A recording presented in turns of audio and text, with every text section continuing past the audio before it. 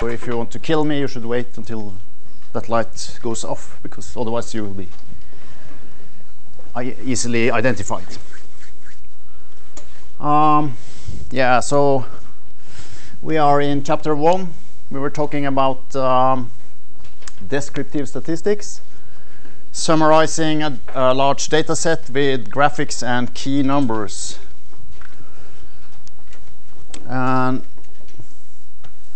yeah, we were talking about different graphics, I guess, in the end here. And we talked about the dot plot, the box plot, and the scatter plot. And we didn't talk about the histogram. I think this is perfectly where we stopped the last time. So the histogram is for a continuous variable. You remember a continuous variable was something that could have basically any value on an interval. So we don't have a set of prescribed values, but an interval, so anything can happen along an interval. And so a data set would be sitting like that somehow. What does the histogram do? Well, we prescribe a set of, okay, let me like this. We take a set of prescribed subintervals, and then we just count the number of observations in each subinterval, right? And then we make a bar, which sort of the height represents the number of observations inside. So here are some, and there are a few more, and even more, and almost as many, and then just one here. So this figure here would be a histogram for this data set, right? And what's the point of that? Well, it gives us a fair and quick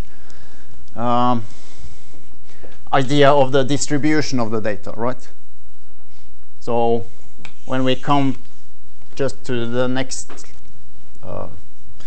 notes here, we will start talking about probability distributions, but this histogram is in a way an approximation of a probability distribution for the variable that we are talking about here. So we might imagine that the distribution of these data would look something maybe like this. So this is the histogram. And I can just maybe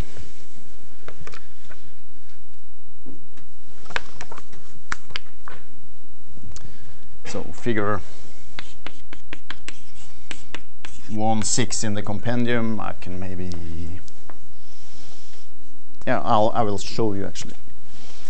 I'm just going to do one thing before that. So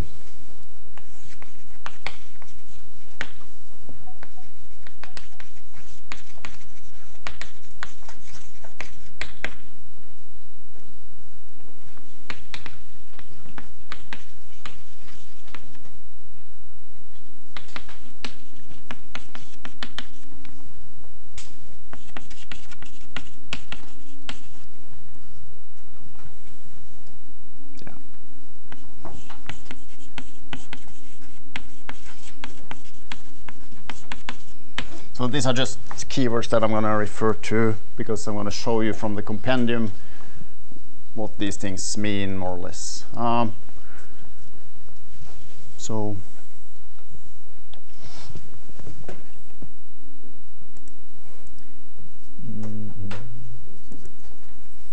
yeah. There's the box plot, and this thing here is a histogram for the variable. If you remember this demographic data we have for 109 countries, and the variable here is the average female life expectancy in the various countries. So there are quite narrow subintervals, but you get this idea of a skew distribution like this. So that's the histogram.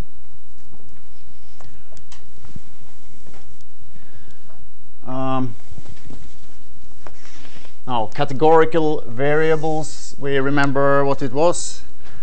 there are variables with,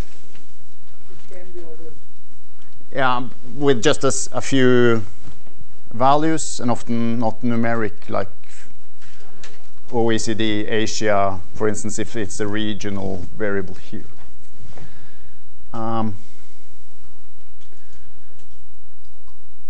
So these are sort of the main graphics and summaries that we do for categorical variables, and I will just show you what this is. You probably more or less know from before, but let's just agree on the terminology here. So I'm going to start, maybe I should write better, frequency tables, not freak tables. Frequency table, okay, let's consider, okay, a categorical variable, it will have values like, say, A, B, C.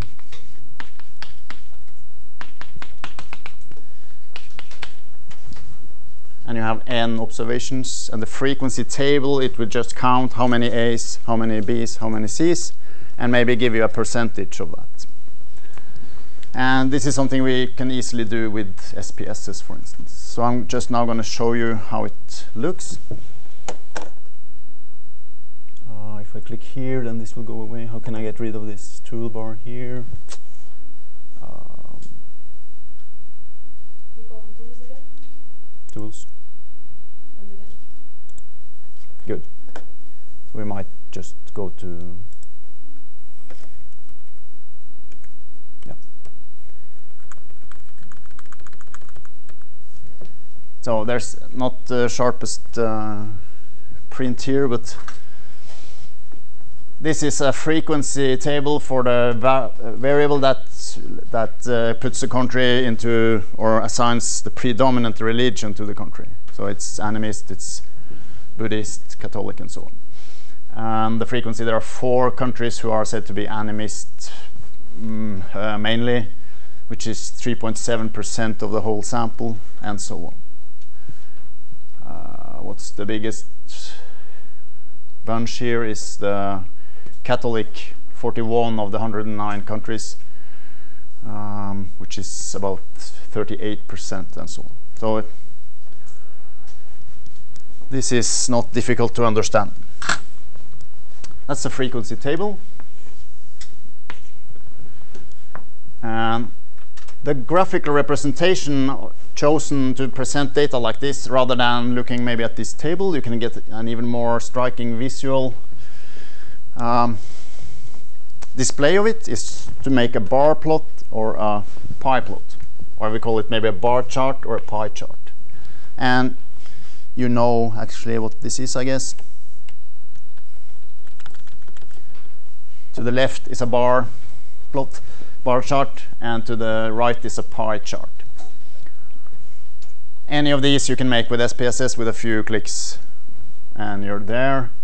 You can add percentages to the slices here and so on. So it's very nice. It gives you directly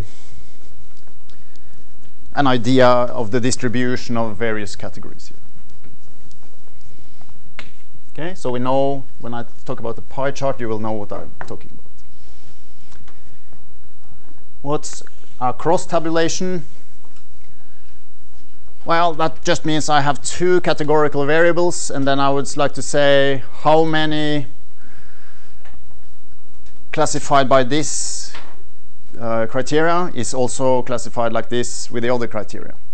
Okay, so when I talk generally like this, it might be difficult to understand, but if we stick to this demographic data, there are two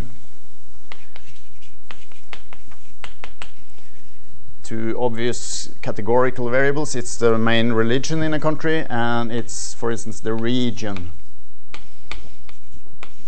where the country resides. And for some reason you might be interested in cross-tabulating those two, and that would look something like this. The print is much better on paper, I hope. Yeah, it's something with a PDF and the screen that doesn't match completely here.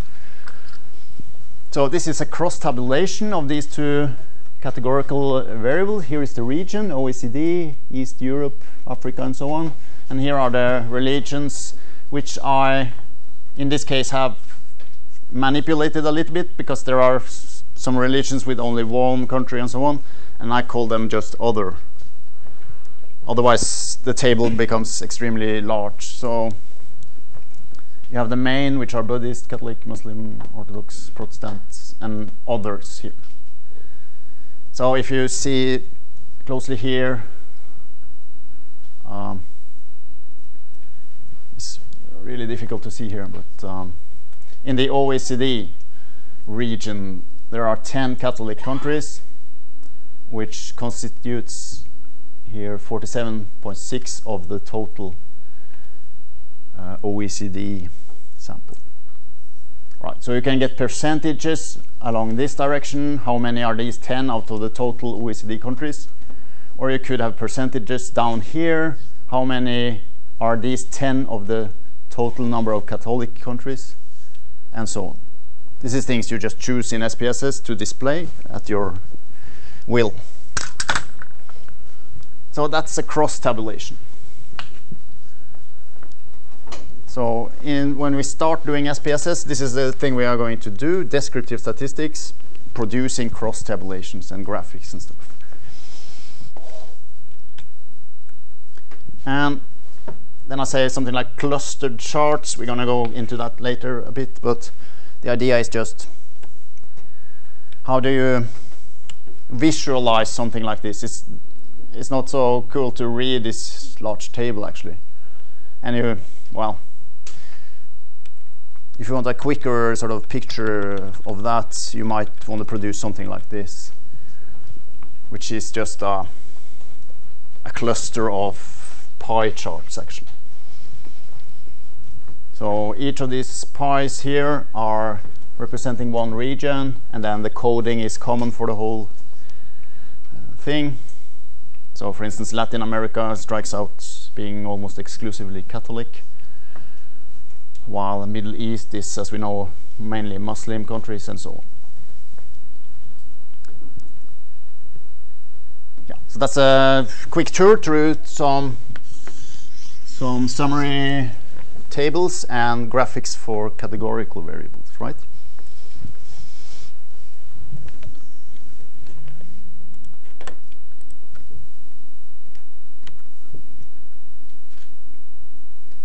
And that puts us to the end of lecture 1, actually.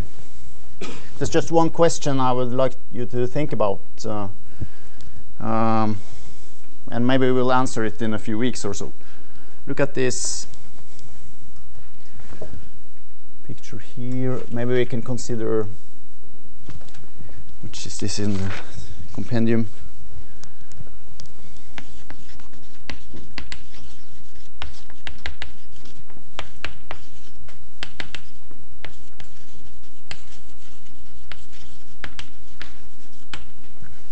So it's this figure, I hope, figure 1.3.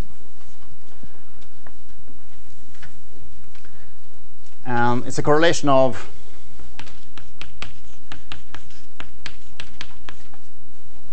.74. What you see is that the countries where you have people tending to live, or women tending to live longer, also more people live in cities. So I'm just going to ask you maybe a silly question. Does it mean it's more healthy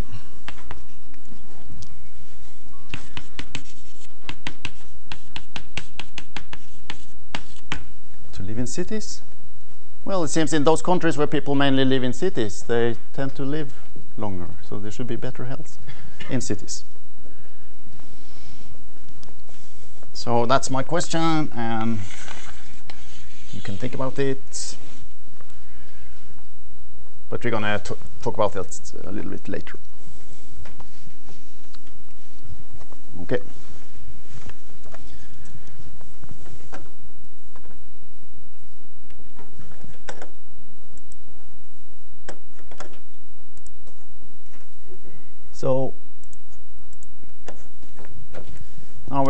to what I call lecture 1, note 2.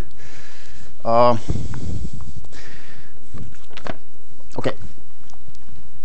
It should really say chapter 1, note 2. Last year I called the chapters lectures because in the beginning I thought I would be able to do one chapter each lecture. But it tended to be, what I call lectures tended to be 3 lectures or 2 lectures and so on, so the picture got a little bit messy. So this is the second note for chapter 1 actually. In the new version of the compendium you will see I call the chapters chapters and not lectures.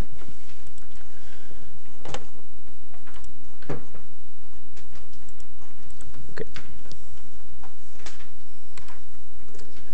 So we're gonna just rush. No, we're not gonna rush, but we're gonna just move through this. Still, for most of you, this will be, or maybe for all of you, it will be familiar topics, but maybe in a different language. So if you studied statistics in Portuguese or German or Norwegian, you wouldn't have these names for random variables. But we're going to talk carefully about what it is, and then you will recognize it in your Portuguese or whatever. Normal distribution, everyone heard about that, I guess. And we're going to talk in the end about what is really the heart of statistics is what's called inferential statistics. We're going to go into that very lightly in the beginning. It's about confidence intervals. Everybody knows what is a confidence interval, yes. More or less. It's an interval where we can claim that something has happened with some probability. Yeah, basically. So we're going to discuss a few of those in the end, I hope, today. Okay. So let's take it from almost scratch. Let's assume we understand what is probability. Then we say any quantity in the world or in with some uncertainty to its values, that is what we will call a random variable. So we write x, meaning x can be 3 or it can be 7 or many other things, but we don't know in a way beforehand. So there's an uncertainty to it. Yeah.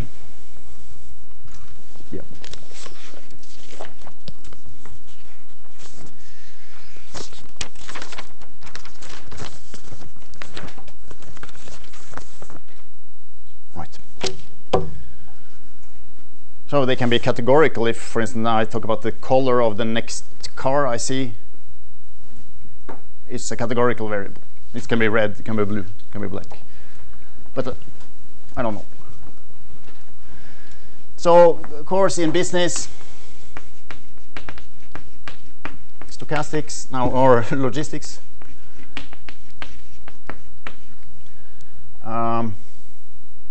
and most other sciences also, but in the business world, in the planning of logistics and so on, there is just a bunch of quantities with uncertain values. So the use of random variables is absolutely fundamental in serious planning of business and logistics. So you've got to have some idea about probability distributions and what happens if things are uncertain and so on. So it's not exactly something that you haven't been thinking about.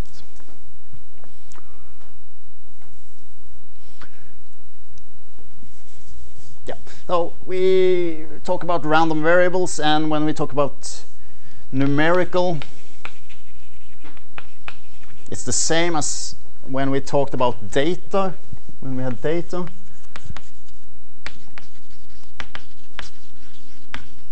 When we say data variables, we sort of think about the spreadsheet or something looking like SPSS.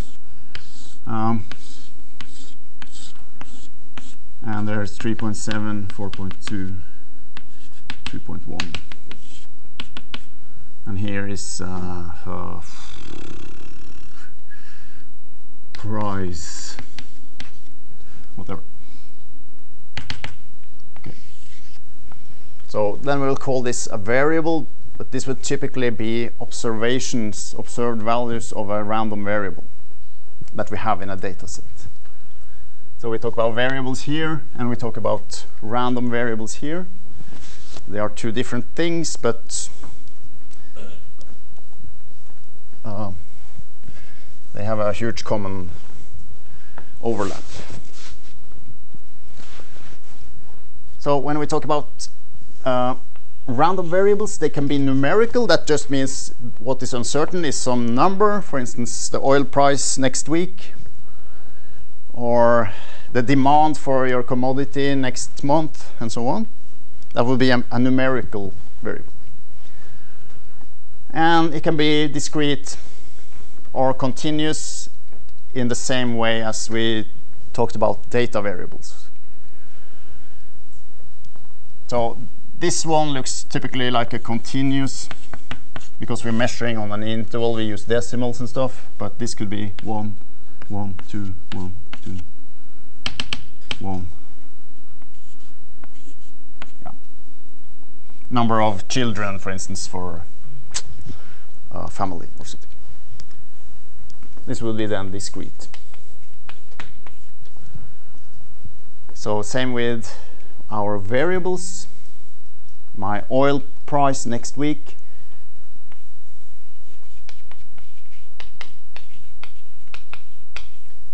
would typically be continuous.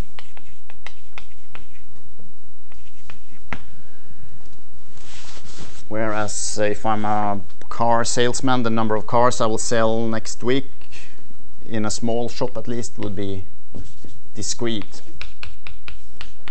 So you remember this one, the number of something, yeah, number of cars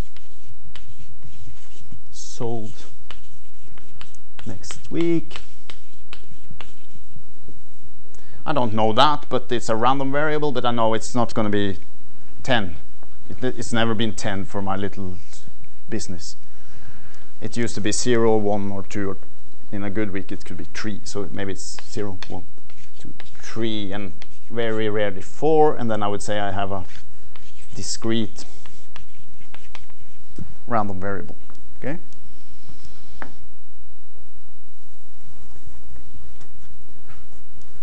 Yep.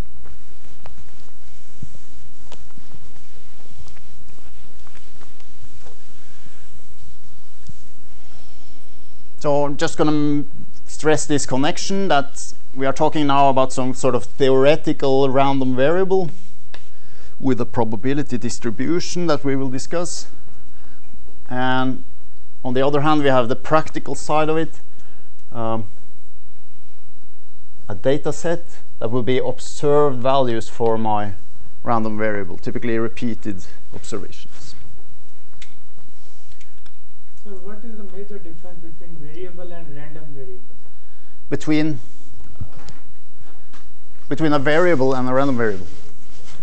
Are you talking about a variable mathematically? Yes. Well, how can I? Well, in mathematics you say x is a variable, x is Any value. x is the speed of a bullet, let's say. Now I'm going to talk physics. Speed of a bullet that you shoot out of a gun, and y is the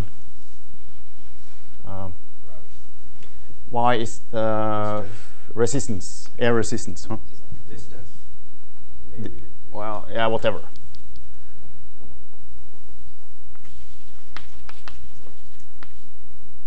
So okay, we shoot this bullet out here with some speed x, and then it flies a certain distance. If this is 0, it flies a certain distance. And then in your physics book in high school you would say, okay, y equals f of x, and you say that x is a variable and y is another variable, and y is completely dependent on x. but you don't talk about any random things here. The random thing comes when you have uncertainty. Mm-hmm.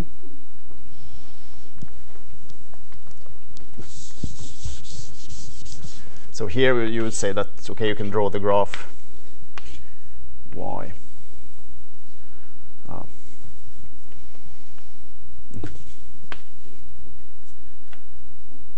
How would this look?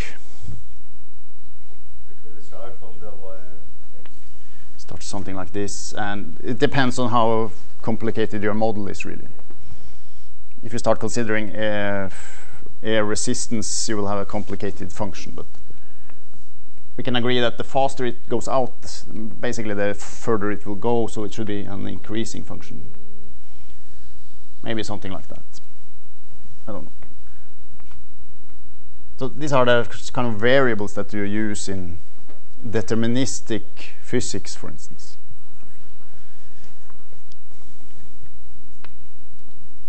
But the random variable is specifically used to describe phenomena where you don't know in advance what's going to happen. Right, so if I said the x is a random variable here, I don't know what the speed is going to be, then I would say also I have a probability distribution for the landing point, for instance. Yeah. Not sure if I perfectly answer your question. Yeah. Right.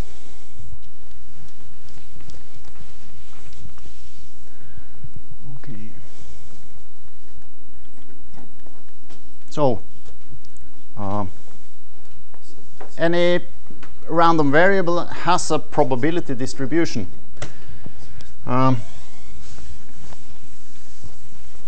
Sometimes, at least in theory, we know the probability distribution. You might argue that in real life we don't even know exactly the probability distribution, but we can agree that there is a probability distribution. And this is very different for discrete and continuous variables. So for a discrete variable, I can only have, say, it can be infinite, but very often it's finite. So these are the only possible values. So typically they would be, if you're counting something, there would be 0, 1, 2 up to k minus 1 or something. Yeah. And for a discrete variable, the probability distribution assigns a specific probability like this.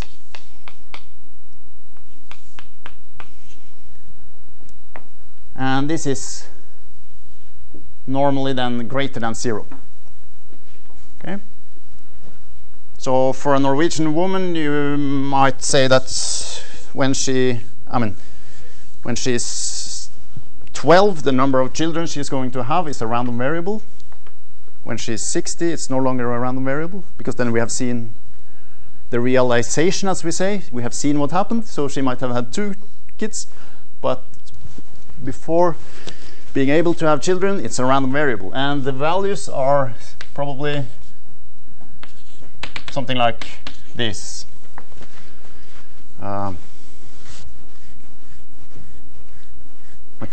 My cousin has 7 children, which is very high for Norway. It's almost the record of the year, I would say.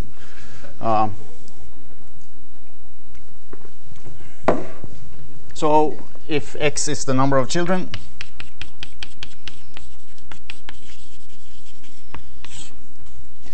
we could estimate, we could have a sample of the whole population and do all kind of proper research, and then we can say that probability that she will, when age 50, she will have had 2 children is 0.37.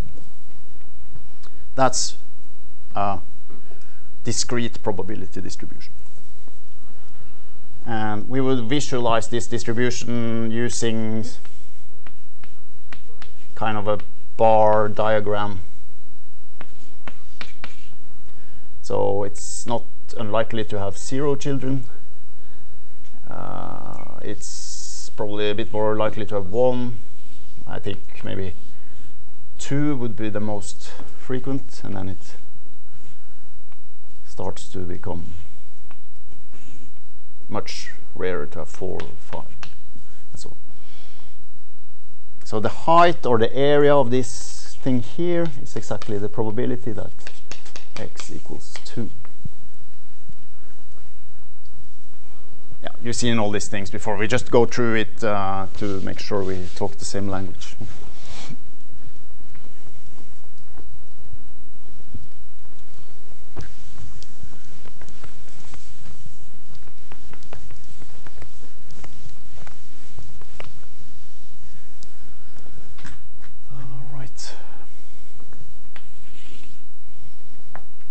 So note this, these probabilities are usually greater than 0 for a discrete variable.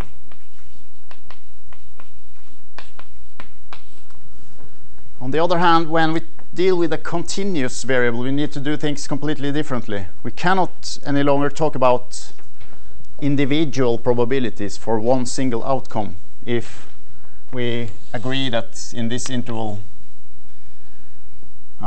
any value is possible. Because if these are possible, then this will be possible, and between here, and between here, and between here, and between here. And there are simply too many of them mathematically to be able to assign a positive probability to each outcome here. So we have the striking and perhaps non-intuitive fact that if you have a continuous variable, like modeling the height of a random student grabbed in the hallway here, I measure him very carefully, exactly, and his height will be somewhere on this scale, but any outcome would in principle be possible, and to pre-assign a probability to 1.76 exactly is in fact not possible. Or in fact we have to agree that it's 0. Because, yeah, okay, I think I said more or less because why. So what do we do? Well, the answer is down there. We don't discuss so much individual probabilities in this case. It's more interesting to talk about things like probability that x is, say, okay, what's the probability that this guy is less than 1.80? Well, that should be a number greater than 0.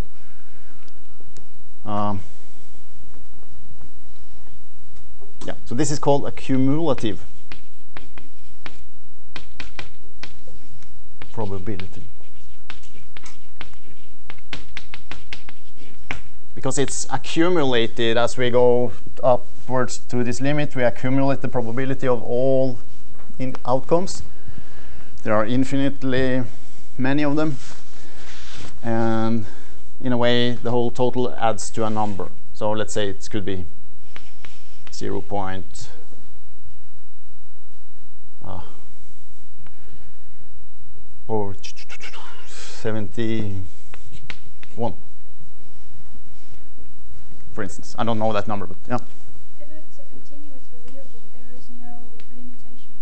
I mean, there is no big. How do you define A then? I mean, A could be that's just a number that you. It's just arbitrary. I mean, this is just an example. So, just for example, I say 180. Yeah, but then because if it's continuous, there is no limitation. There can be a limitation, or there doesn't have to be a limitation, but that depends on your setting in a way. For instance, here you would agree that if A is 3.0, there's no probability above that for the height of a student. I've never seen a student even close to 3 meters. I mean, they can be high after taking in chemicals and stuff, but not physically high like that.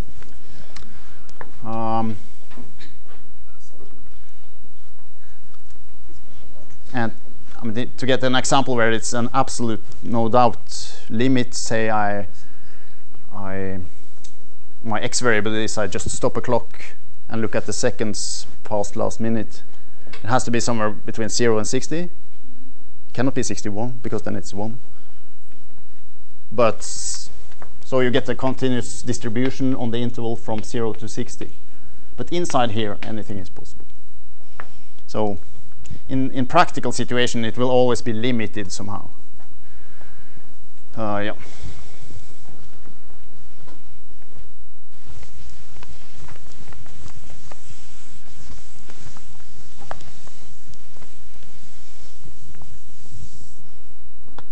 And so we can talk about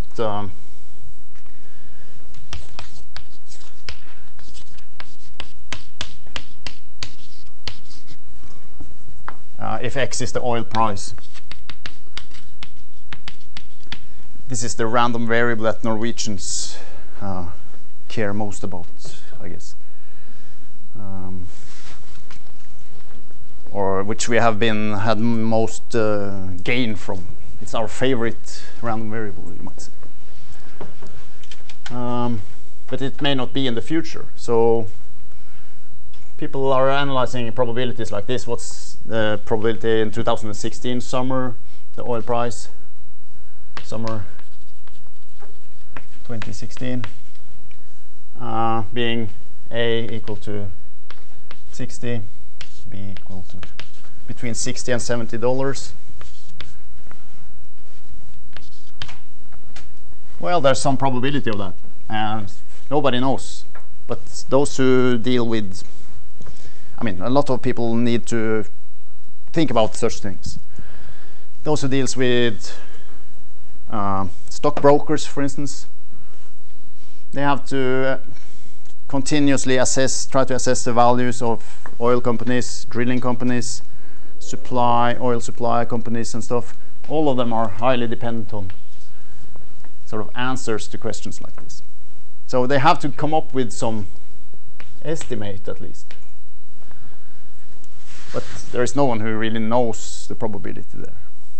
And those who have the best estimates, they are often those who make most money out of such things, of course. So that's a competition inside statistics. Okay, yeah, before we take a break, let's see how in technical terms do we manage to specify such cumulative probabilities? Well, we do it with what we call densities. And I would like to write probability.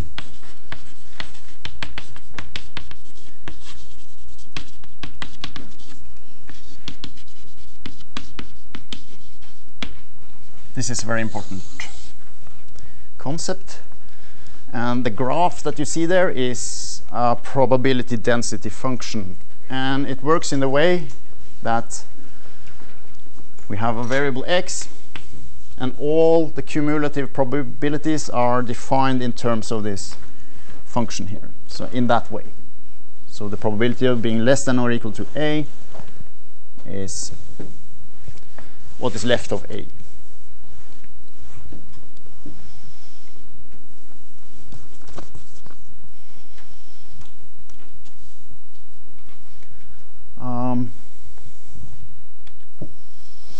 And if we want to talk about the probability for being in an interval, of course, it's this area here between A and B below the graph of the density. You all probably have seen this. So it's important to understand this concept. And let me say one thing that is quite important.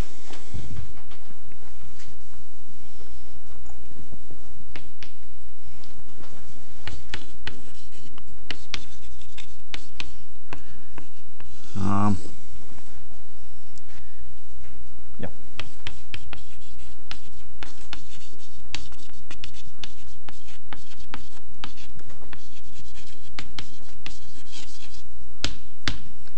For a continuous variable, we do not need to be precise about using a less than or equal or a strict less than sign here.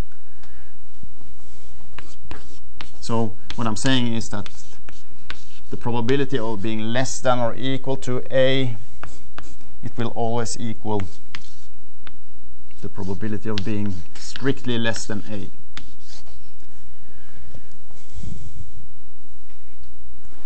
And the reason for that is, of course, the difference between those two is the case where we hit exactly at A, right? And to hit exactly this one, I said somewhere before I took it away, has probability 0. So these are in practice the same things, so they should have the same probability. This event and this event is the same thing. And this is, of course, not the case for discrete variables. So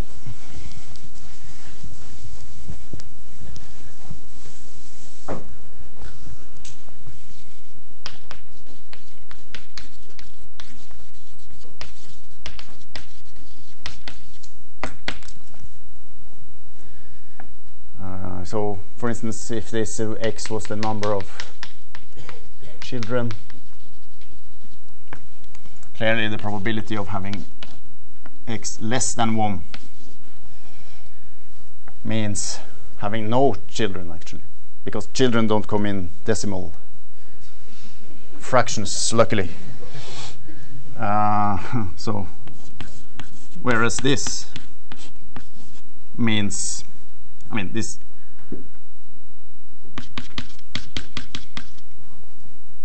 means x0 or x equals to 1.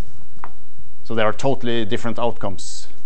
I have one child, and I can tell you there's a striking difference between having 0 and 1, in fact. So the probability should not be the same. But if someone asks you, okay, this is $60 and this is $70, what's the probability that the oil price is between and including 60 and 70, or strictly between 60 and 70, it's going to be the same, because the probability of having perfectly $60 is 0 in this model. Yeah. So that's good. Let's have something like 15 minutes break.